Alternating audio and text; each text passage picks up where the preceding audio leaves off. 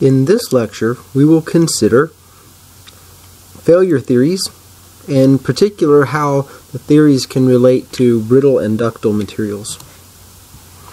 So as a quick review, last time we spoke of the maximum distortion energy, the von Mises theory, and we looked how the application of this theory matches facts very well for ductile material. We also talked about, we just mentioned in passing, that the maximum normal stress theory appears to work well for brittle materials, and we talked about this maximum shear stress theory, and that it seems to be conservative, and today we're going to look and see how it relates with the maximum distortion energy theory. So first, the distortion energy for a 2D case traces an ellipse that's the boundary of failure and not failure. So this ellipse is the boundary. If I have a stress condition in which my principal stresses cause the part to reside in this outside region, then we'll say that it's going to fail, and if it's on the internal region, then we're going to say it's not going to fail. And therefore, our yield strength is related to the two principal stresses that are non-zero. I call them A and B. So if we consider the first point, this point here, where sigma A would be what we would call our greatest principal stress, and the other two principal stresses are zero, this is the actual test that's probably performed to get the data. If we get the data here, then we can graph our first point of the ellipse. The next region of the ellipse is when sigma B is a principal stress, but not as but is less than sigma A. So sigma A is still our highest principal stress. This top region now, sigma B is the highest principal stress. So if you think about it, there's really just a reflection. If I call sigma A sigma B and sigma B sigma A, then my graph would just revert around this axis, and these are really expressing the same fact. When I get to this other point, sigma B is the only one that exists, and now sigma A is equal to 0. Quadrant 2 represents where sigma B is positive and sigma A is negative. So I have a state in which there is some compression and some tension, and remember sigma C that's not shown is equal to 0. This case is the case where it's a uniaxial stress, but it's in pure compression. And in this case, sigma A is in compression and sigma B is in compression, but A is in more compression than B, and B is in more compression than A. And then pure compression, where sigma A is the only principal stress not zero, and it's in pure compression. And then finally, very similar to this upper region here, sigma A is positive and sigma B is in compression. So that's the distortion energy theory. And again, for a given stress case, for my given loading conditions, sigma A and sigma B would be in one of these categories around this ellipse. And what I'm going to do is I'm going to find my sigma A and sigma B and see how close it is to the maximum it could be as defined by this equation, this elliptical equation for the yield stress. The maximum normal, which we said would be valid for brittle materials, has a different criteria. It doesn't consider shear stress at all, and as such, all it does is it takes the maximum stress. So if it's in tension and sigma 1 is greater than the greatest value, so for instance in this region right here, sigma A is equal to the highest principal stress, and in this region, sigma B is equal to the highest principal stress. So it's the maximum. And if we're in compression, then down here we would look at what's happening in compression, and all we would consider is whether sigma 3 is bigger than the maximum compressive yield strength or ultimate strength. Now, notice the difference in the two theories. On the one hand, the maximum normal theory is conservative relative to the distortion energy in this regime here, but the distortion energy is more conservative in this regime. And this is why it's so important to actually do tests, because what we'll find is that brittle material fails a long time before the maximum normal theory, ductile materials fail a long time before the maximum normal theory says they ought to fail in this region. Our third theory is the maximum shear, and if you notice its points, for the actual points where we test, for uniaxial testing, it matches identically with what we would find with the distortion energy theory and with the maximum normal theory. So you can imagine how these all came about. People did tests and they have this data point and this data point and this data point and this data point.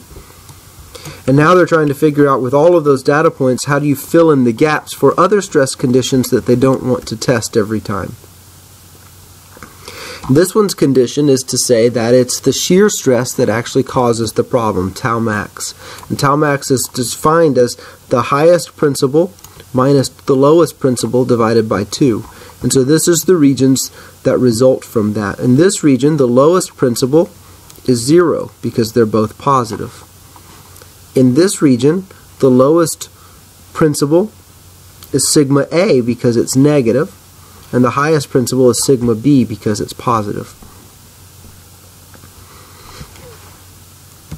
If I were to draw a line from minus 1, 1 times the yield strength to 1 minus 1 times the yield strength. So this orange line drawn here on the graph, this represents pure shear loading conditions. And so the three theories have three very different results for what the yield stress in shear ought to be. So let's look at them. The von Mises we derived, and we said that the shear stress, the shear yield stress, is 1 over the square root of 3 times the normal yield stress or 0.577. For the maximum shear, we would see that the yield stress for shear is equal to the yield stress for the normal load.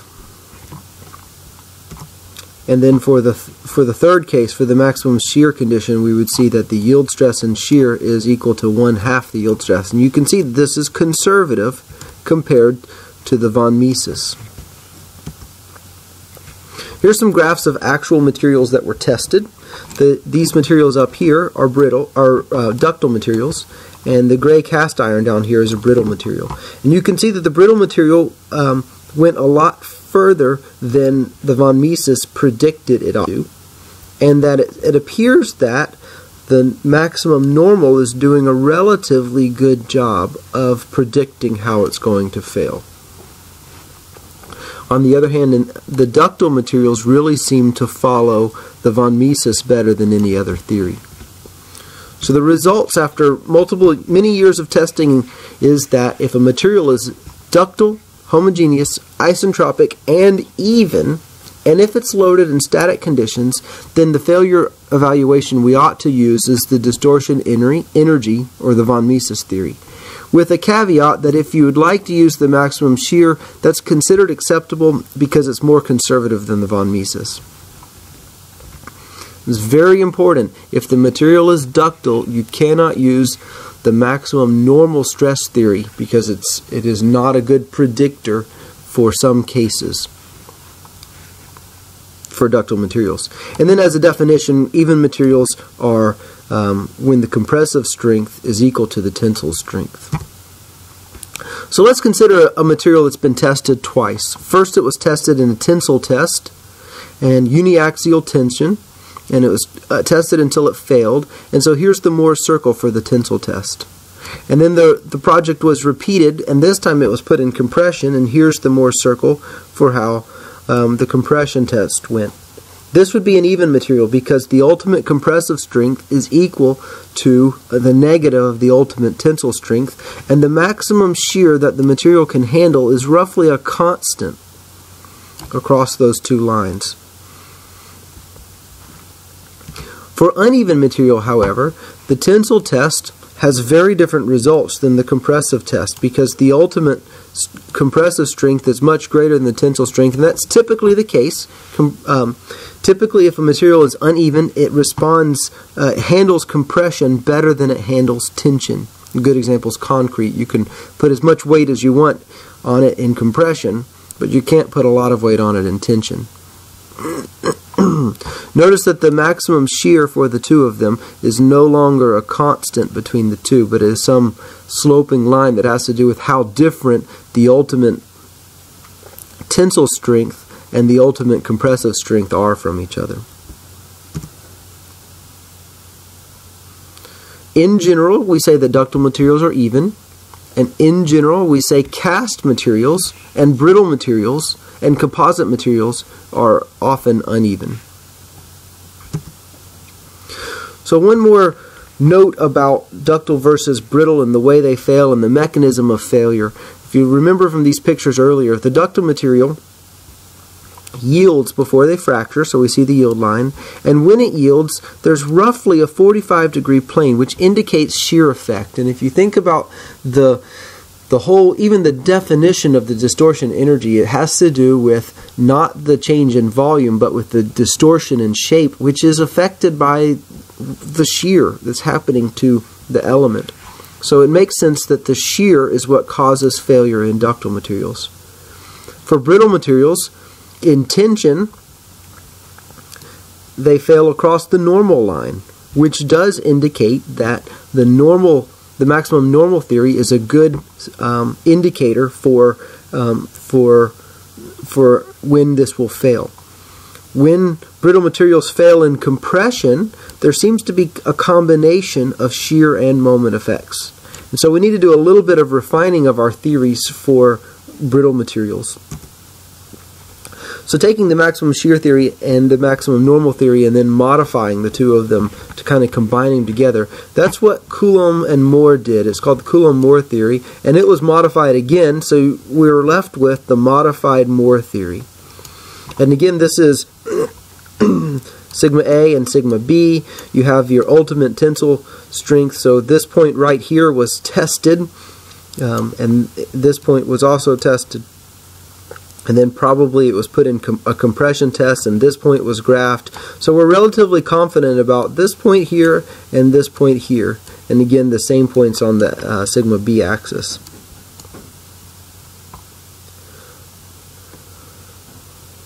What the next slide is going to show is a zoomed in portion of this region, quadrants 1 and 4. So let's take a look at those in a little bit more detail.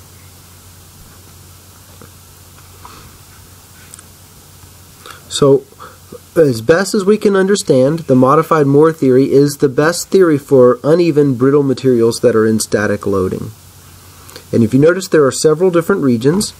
In this first region, A, the way we're going to define our factor of safety is we're going to say that the ultimate strength is divided by wherever I'm at, wherever my sigma A is. So that's going to be my factor of safety.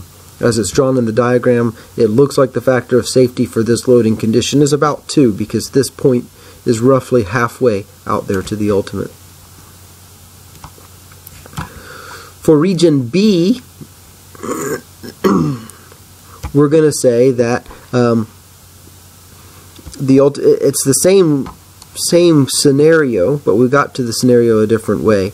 Recognize in case A, this is when both of my principal stresses that are non-zero are greater than 0. For case B, one of the stresses is less than 0, but the one that's less than 0 is closer to 0 than the one that's greater than 0. For case C, compression is dominating now, so the one that's less than 0 is further from 0 than the one that's greater than 0. And now I have a more complicated factor of safety equation that includes the tensile and the compressive, and it includes both principal stresses. And finally, if we're not shown, I have in here quadrant 4, it's quadrant 3, as we normally think about the quadrants on a graph. And that shows if it's in pure compression, then our factor of safety now becomes a pure compression. Only depends on the ultimate compression strength and the stress that's in compression, the highest stress that's in compression. So what if I expand this now to 3D? Well, the way to do it, instead of walking through the analysis and doing a graphical analysis, we'll do it with equations this time. And now we just say that if the principal stress, the highest principal stress is greater than 0, then we're going to find 7 different values. We're going to calculate C1, C2, and C3.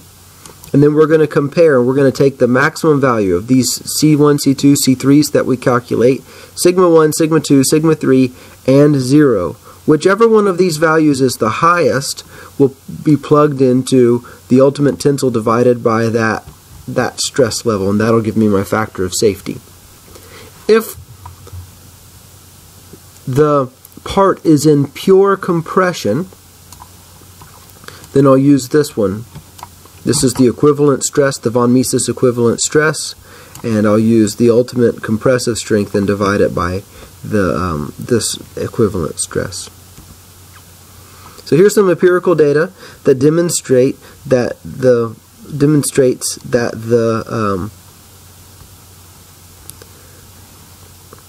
the modified Moore theory does indeed demonstrate best how things behave for brittle, uneven material.